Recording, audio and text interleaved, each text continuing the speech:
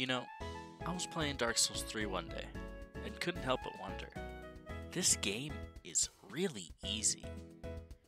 So, why don't we make it a little harder? That's right, today we're going to beat Dark Souls 3 with only Farron. The rules are as follows. The only things that are allowed for damage are our fists and a spell with the name Farron in the name. We can use rings, non-damaging items, and anything else to help us achieve our mission. This will not be a DLC run, although I will be killing all the bosses, because DLC bosses are just something else entirely. Without further ado, let's introduce you to our hero. We create our hero, sorcerer class, and we make him blue, just like a Farron. Now, Farron, our hero, knows that Farron is the most powerful spell in the game, but unfortunately, he can't grab it till Firelink Shrine, so he has to punch his way through Cemetery of Ash. As without Farron, there's not much he can do. He gets to the first bonfire and eventually to Eudex. Our hero knows he can parry Eudex very consistently. So let's see what we're working with. 28 damage. Alright then.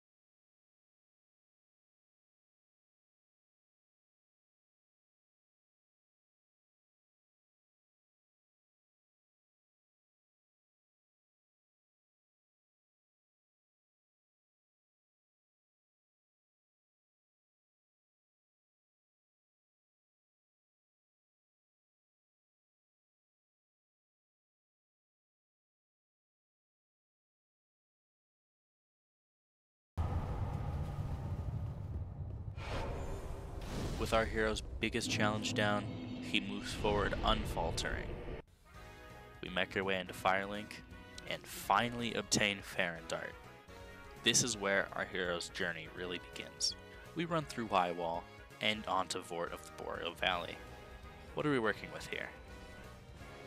7 damage per. Our hero tries anyway.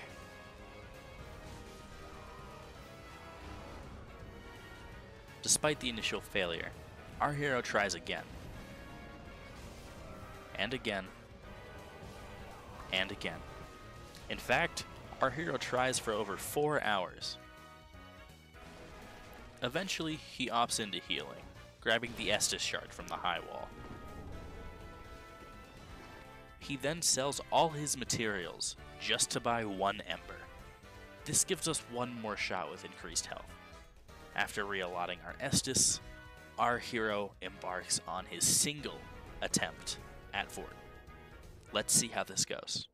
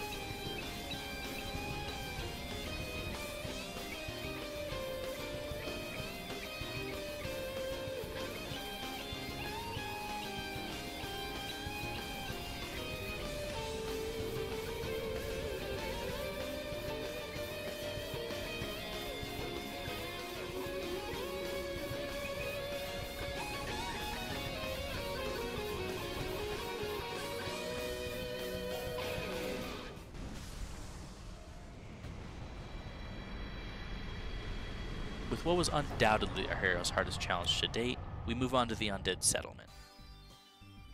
We find Yol of Lundor, and then farm his free levels.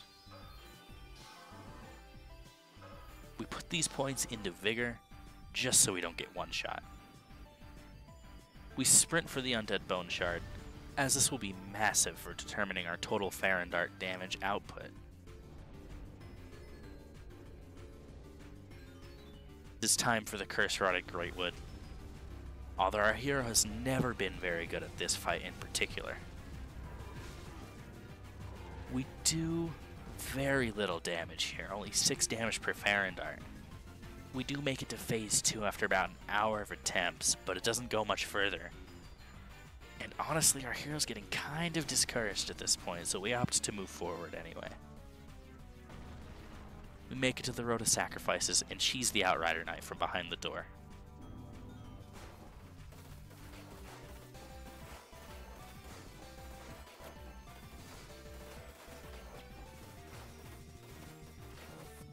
We gather Orbeck here. He's going to be a very important asset in this run. It's time to take on the Crystal Sage. We end up doing more damage to the Crystal Sage than we did to someone like Fort, but the sheer onslaught of attacks and way you have to dodge them just leads this fight to be insanely difficult, especially at this point.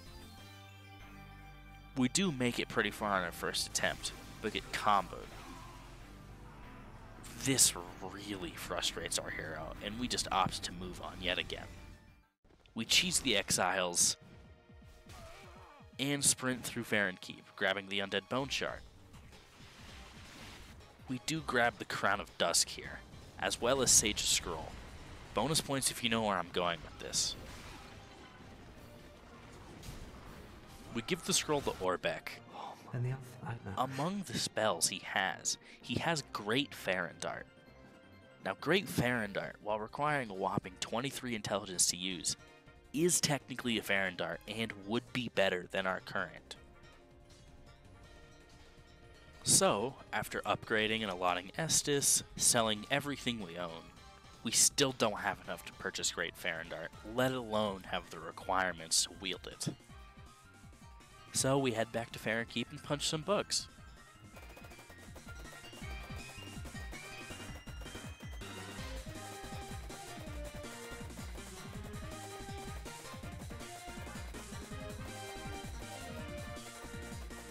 We then loot the Stray Demon, running past and expertly dodging.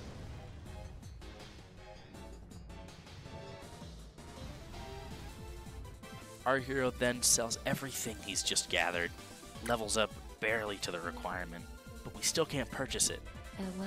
So we make a dumb decision, and our hero opts to sell embers in order to buy the spell.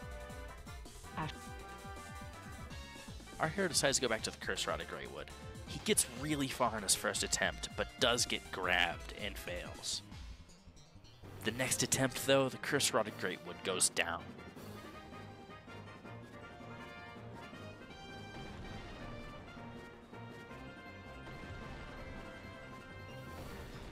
Great Farron Dart is really shaping up to be such a great utility. Our hero then decides Crystal Sage is going to go down.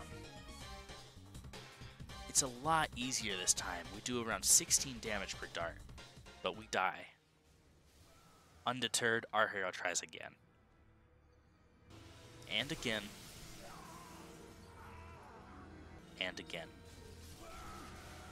After all these attempts, but no success, we have but one option left. We have to go to the Abyss Watchers. Is this more doable? Yes, surprisingly. Now let's see if our hero can take it on.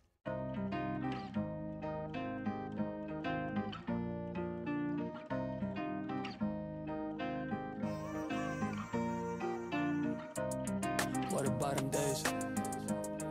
Maybe I don't change from the polar night.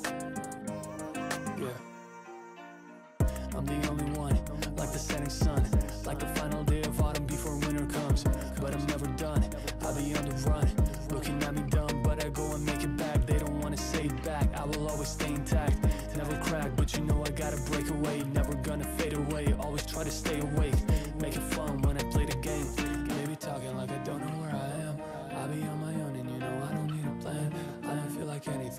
is out of hand. I've been through a lot and I learned everything I can. They be looking but I'm never found, going where I'm not allowed. When in doubt, I do everything to take it slow. I know it can take a toll, I don't wanna pay it though. If I want, then I make it so. Lately I feel like nobody understands. They be talking to me but I just don't give a damn. Cause I'll never follow you. Yeah, I'll never follow you. Only looking up, like a flower bud, like a tree that doesn't feel like it is tall enough. I keep climbing up, I don't wanna jump. Don't believe in luck, but I gotta take a chance. I'm the only one who can, may not even have a plan. But I go, and I do my best to make it through. I can never follow you, I would rather be recluse. Make it simple when it's time to choose. They be talking like I don't know where I am. I be on my own and you know I don't need a plan. I don't feel like anything I do is out of hand. I've been through a lot and I learned everything I can. They be looking but I'm never found, going where I'm not allowed. When in doubt, I do everything to take it slow. I know it can take a toll, I don't wanna pay it though. If I want, then I make it so. Lately I feel like nobody understands. They be talking to me but I just don't give a damn. Cause I'll never follow you. Yeah, I'll never follow you. I'm the only one, like the setting sun, like the soaring mist. When the morning comes, I don't wanna stay, I don't wanna run. I'll be on my way, cause I'm never done. I feel like I've just begun, I will never be in front. All I wanna have is fun, every single day and month. I will never quit, when it's said and done. I'm the only one. So what about them days? Maybe I don't change. Like the setting sun, but I never fade.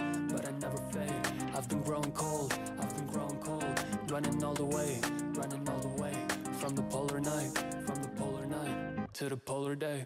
They be looking but I'm never found, going where I'm not allowed. When in doubt, I do everything to take it slow. I know it can take a toll, I don't wanna pay it though. If I want, then I make it so. Lately I feel like nobody understands. They be talking to me but I just don't give a damn. Cause I'll never follow you. Yeah, I'll never follow you. They be talking like I don't know where I am. I'll be on my own and you know I don't need a plan. I don't feel like anything I do is out of hand. I've been through a lot and I learned everything I can. I'll never follow you.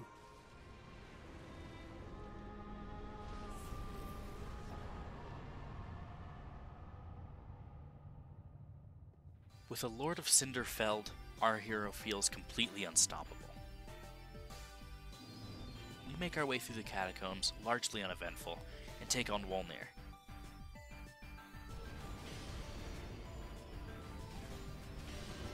And Wolnir goes down easy.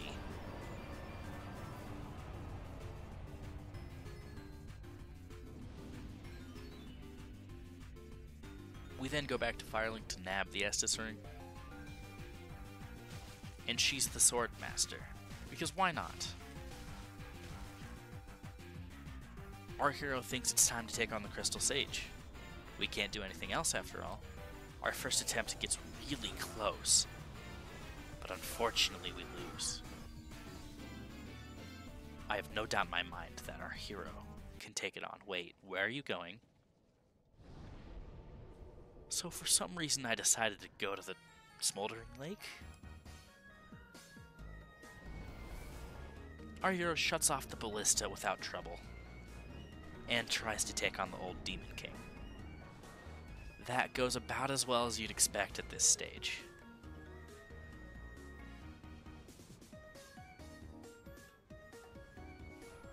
After wasting an ember and being thoroughly humbled, our hero decides to go right back to where he came. I still have no doubt in my mind that the Crystal Sage will go down.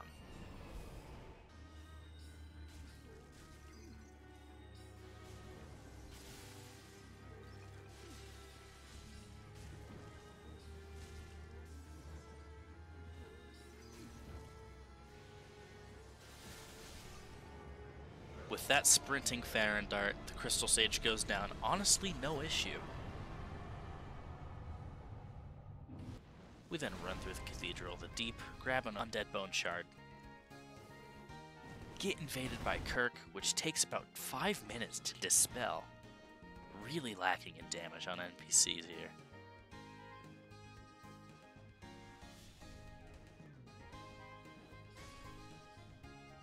Taking on the Deacons Our hero was initially very worried. How are we gonna damage them? How are we gonna damage them?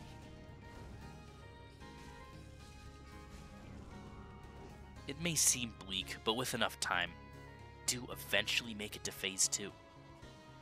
Phase 2 is not nearly as tough.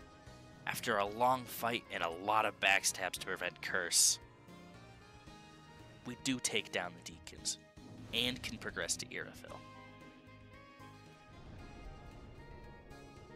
We make fun of the dog who has not killed the Deacons and does not use Farron Dart, get chased down by the dog, and head on over to the profaned capital. Now, Yorm wasn't a challenge to our hero. Not in terms of difficulty, just in terms of endurance. Yorm has a lot of health, and since we can't use the Storm Ruler, this fight is going to have to be near perfect. We only ended up taking 2 attempts, but we ended up trying for about 50 minutes, which means 25 minutes per attempt, just about. On our first try, we do just barely go down right at the end, as you can see, heartbreaking. But our hero really knows he can kill the Lords of Cinder. So on our second attempt, we get a nice stagger, and eventually, Yorm the Giant is felled by nothing other than Farron Dart.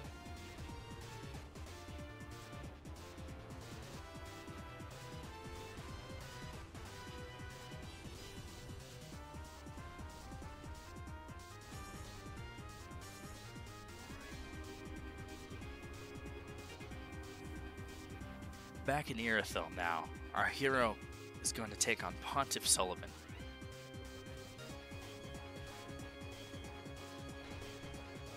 We drink some soup and grab the magic clutch ring. This is the boost to our magic. With this newfound build, Pontiff is still going to be incredibly tough due to his short sword dealing magic damage. Despite this, our hero tries.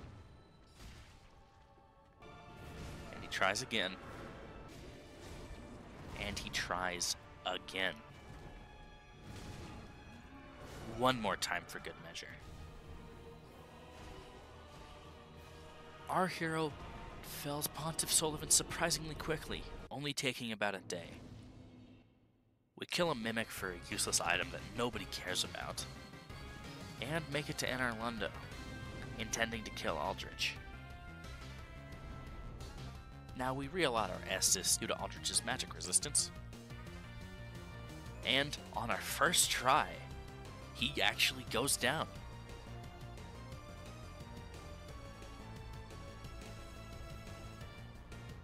It's about time we take on our biggest challenge, the Dancer of the Boreal Valley. Now, on our first attempt, we do make it pretty far.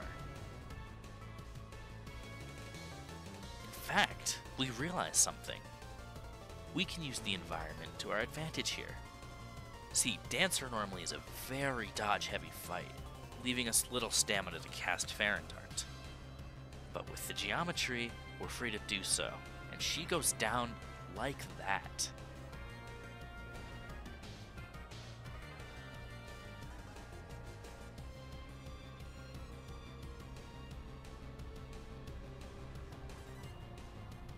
The time has come for us to take on the consumed king himself, Osiris. Let's see how much damage our hero does.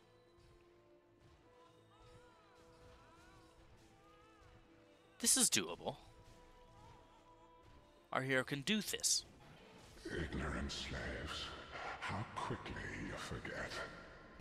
Our hero is discouraged and takes on Lothric Castle. Now it's time for Dragon Slayer armor. Now, this boss can actually one-shot our hero, and so we have to be extremely careful. Eventually, though, with enough patience, he too goes down without a fight. Our hero then unlocks a fast route to Lorien. Let's see how doable this boss is right now. This spot marks our grave, but you may rest here too, if you like. I'll be the first to say it. Our hero couldn't kill Lorien and Lothric with just Farron dart. Despite days of attempts, this boss is just too tough. Whenever Lorien goes down, we have a couple seconds to capitalize on depleting Lothric's health pool, and despite many close attempts,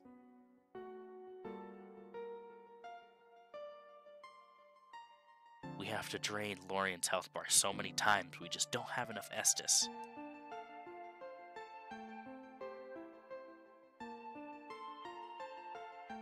And so I'm sorry to say, no, it is not possible to beat Dark Souls 3 using Farron Dart only. Oh, never mind. We did it. All Lords of Cinder have been taken down with only Farron Dart. And so now we have the cleanup. Osiris goes down on her first try after killing Lothric and Lorien. Nothing can stop us now.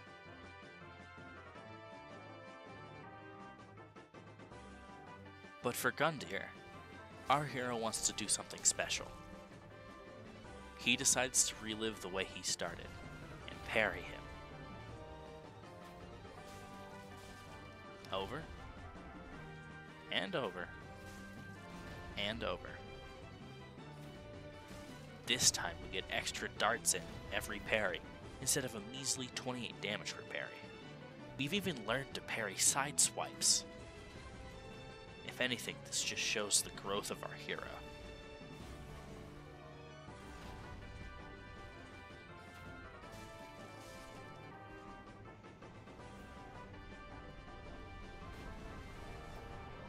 With this solid victory, we go to the Archdragon Peak and take out one of the few remaining bosses, the Ancient Wyvern, without any trouble. Now, our hero thought the Nameless King would bring trouble, but he didn't. He goes down on the first try, despite a relatively rough battle.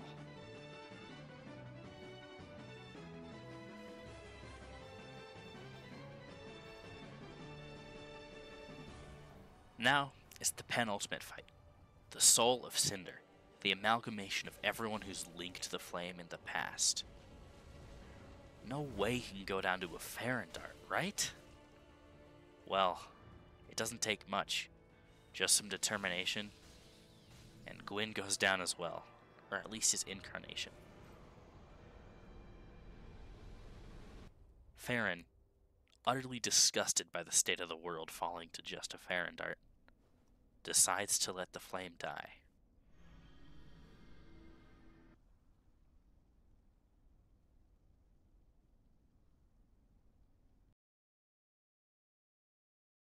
Ashen One, hearest thou my voice still? And so, with pride and confidence, our hero can say, yes, it is possible to beat Dark Souls 3 with nothing but a Farron Dart.